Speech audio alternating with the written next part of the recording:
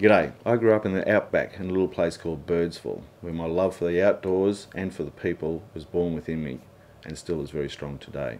However, over the years, I now have known 16 friends who have suicided, and I've had enough. So I initially started this project as a suicide prevention cause, and then after looking into the stolen generation and what's happening in our own backyards, and then realised that it's happening today, every day, and it's accepted, where people are just giving up on their family units. Nobody wins, everybody loses. It's very sad, and especially for the children. So through the utilisation of outdoor adventure, my aim is for people to reconnect not only with themselves but with their loved ones and their children. If we go through this process and at the end of the day one couple reconnects or one person doesn't take their own life, because they've seen through this show how to never give up, and we've succeeded.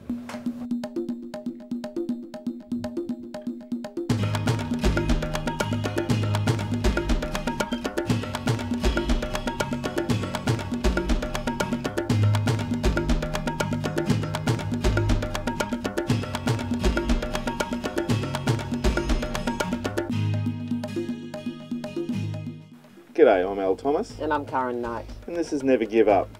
Currently we're sitting in a dingo cave out at One Tree Hill near Birdsville. On the way out back. Not only will we be taking you off the beaten track here, but all over Australia.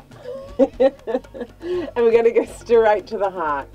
Because we've met some amazing Australians on our journey, and they've moved us with their stories of pride and hardship and strength. So we've asked them to all come together, and we'd like to share their stories with you. I'm in a gay relationship, which can be a bit tricky, having a boy. It's extremely hard.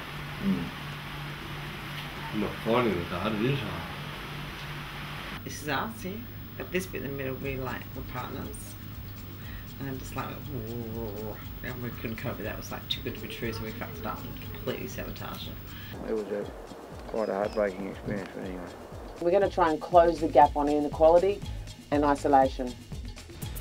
Finally get to the conclusion that all people are from one tribe.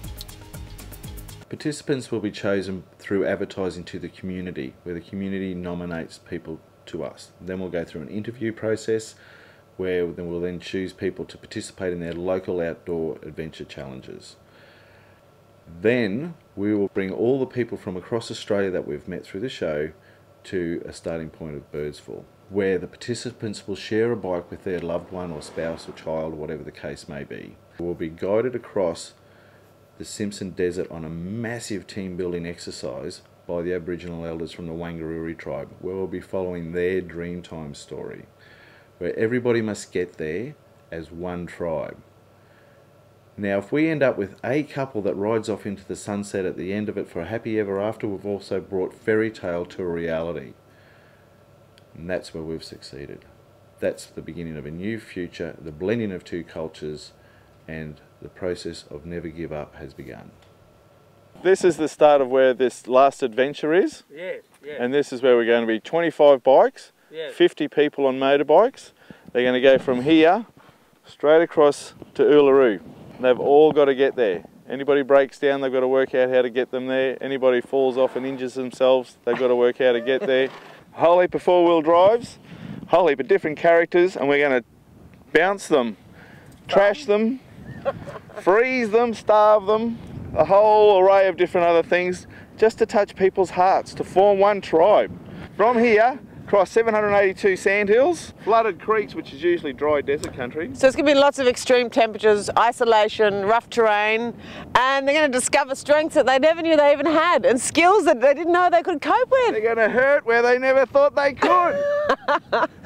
Oh, okay, think they can do it? We're doing it. We're going to do it. Stories that have been handed down for hundreds, thousands of years even. Yeah. Of our Dreamtime stories. The Dreamtime stories are just an explanation of how the land is mapped in the stories, and you have to learn the stories to be able to find your way across the country. And all these features in the landscape play important roles in the Dreamtime. We're going to be taking them out of their comfort zone and into their new world where they're going to be more comfortable not only with themselves but with the other people around them. It's going to be very challenging, and it's going to be a lot of tears, blood, sweat and tears. And lots of laughs. And lots of laughs.